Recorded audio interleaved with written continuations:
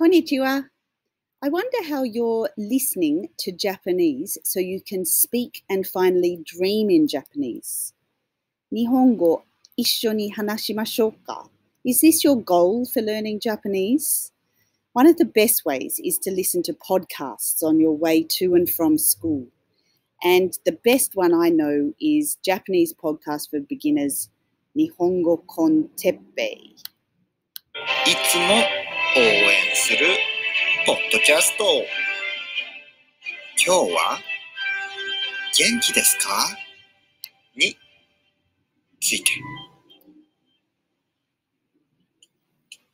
皆さん、こんにちは。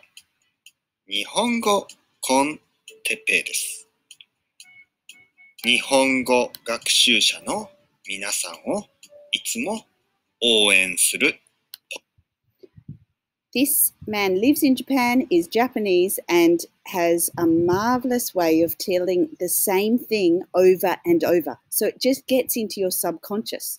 And during the day after listening to it, you realize that you are thinking and remembering what he said because he just said a short thing. Look how tiny it is. Only 3 or 4 minutes of Japanese listening, once or twice a day. He's made many podcasts, and I suggest you listen to him. Is for you. Now, if you're a bit higher level and you might be in year 11 or 12, then this one for intermediate Japanese would be better for you.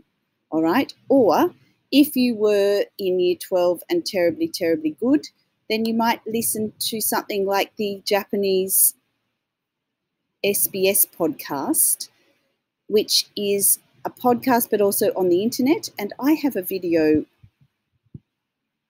on an interview that I've made on there. So you might like to search for that. It's in the music section. All right. The other thing is by watching things online. Now, I know you might watch TikTok or Instagram or YouTube all the time, but are you watching Risa on Japanese Pod 101? She's very watchable.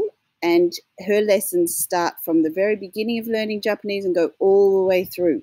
This might be something that you watch once a day as well. And this second last one is signing up to Tofugu, which is a Japanese learning website. They also have a podcast, which is probably a bit too high level because they speak in English a lot.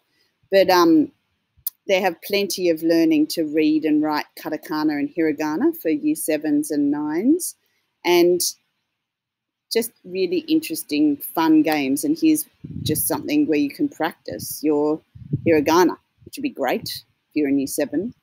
And for my primary school students and into year 7 and 8, you might be interested in watching something called Life Where I'm From Japan, where a Japanese young family talk about living in Japan and how interesting that can be. Okay, ganbatte. Please at least sign up to one of these podcasts to listen to each day so your Japanese can get better and better.